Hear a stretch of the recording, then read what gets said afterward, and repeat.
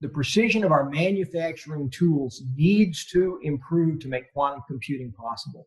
We're moving forward things for quantum communications and especially quantum computing. I think the main thing is technological, and I think mainly it's developing better precision tools. And I think we'd be wise to really go directly for atomic precision tools. I think there's some significant advantages there. A scanning tunneling microscope is nothing more than a moderately sharp tip that is brought down very close to some essentially atomically flat surface, something that's at least very flat. And with a small bias, it's interesting because it's a quantum device in and of itself. The way a scanning tunneling microscope works is we have some surface that we're interested in exploring. We bring a tip down until it's a tunneling distance. In other words, the range of uncertainty in the position of that electron is comparable to the gap between the tip and the surface. And so we put a small bias, a few volts, between the sample and the surface, and it has to be a moderately conducting surface that has some free electrons.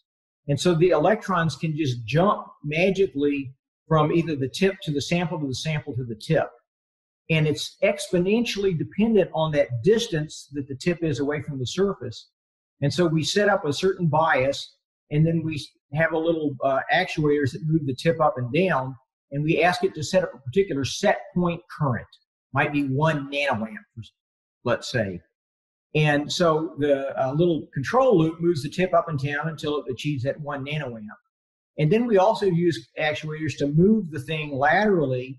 And as the current increases and decreases because of atomic corrugations on the surface, the tip moves up and down, maintaining that 1 nanoamp current. And then if the tip's sharp enough, then you can actually see the atomic structure on the surface. Virtually all of our fabrication technology that works at the nanoscale is analog fabrication technology. It does not take advantage of the fact that matter is made up of quantized matter, atoms, and molecules. I think there's a hugely exciting opportunity for another digital revolution where we go digital with the fabrication. And so I've defined what I call digital atomic scale fabrication, where the binary functions are the making and breaking of chemical bonds, where we have to have a digital address grid, a spatial address grid where we can control where we make or break those chemical bonds. And very important, there has to be error detection and correction. All of our information technology only works because there's no such thing as a perfect process that's not going to make errors. So you've got to have error detection and correction technology. So right now, as far as I'm concerned, there are 2 technologies that satisfy my criteria for digital atomic scale fabrication. One of them is our STM lithography, which I'm not going to bother going over all the details, but they meet all those criteria. The other technology that meets all those criteria is called biology. I do think there's a great opportunity for the government to invest in sensitive infrastructure, in particular the power grid. There was a great, at one of the QED-C meetings, a great case was made for making sure that the information, the power grid has to communicate. And so if somebody can hack into that power grid, they can create massive disruption in our power grid if they're bad actors wanting to do so. So there'd be a great opportunity to do quantum communication to protect our power grid and other sensitive networks. So I think that's a great opportunity for the government to come in and spend the money and help develop that. And I do believe that there's such a strong need for security and marketability of security. Once Goldman Sachs or Bank of America or some major financial institution can claim, we have quantum encryption protecting your personal financial information, everybody else will follow. Especially in quantum computing and in quantum technology in general, we're in the very early stages.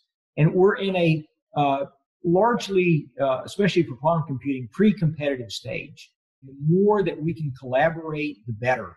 And so I really, my very first meeting, I was really impressed with Joe Braz. And I was excited when my friend Celia Merzbacher was made deputy director.